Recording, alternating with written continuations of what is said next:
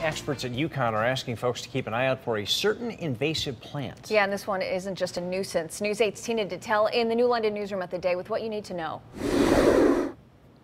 UConn and the invasive plant working group often put out these notices, but this one could save you some pain. These are some of the leaves of the plant. The plant is giant hogweed, or scientifically known as Heracleum mantegazzianum. Donna Ellis is UConn's invasive plant expert. She says giant hogweed from Eurasia made its way to the U.S. both by accident and on purpose, as people often trade seeds. Now, though, it is pushing out native plants, and she wants folks to be on the lookout for these flat-top white flowers and large leaves. The leaves are very deeply cut and jagged, so they come in at many angles, a lot of points to them and edges.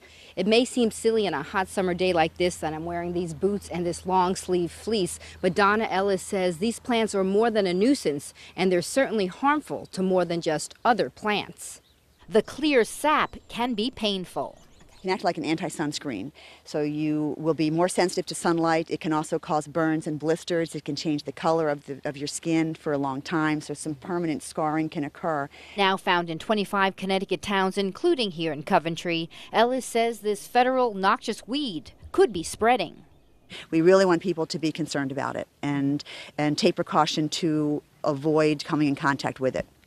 To manage the plant, you can try to use a herbicide, but if you decide to cut it down, you're told to wear gloves and be completely covered so you avoid contact with that sap.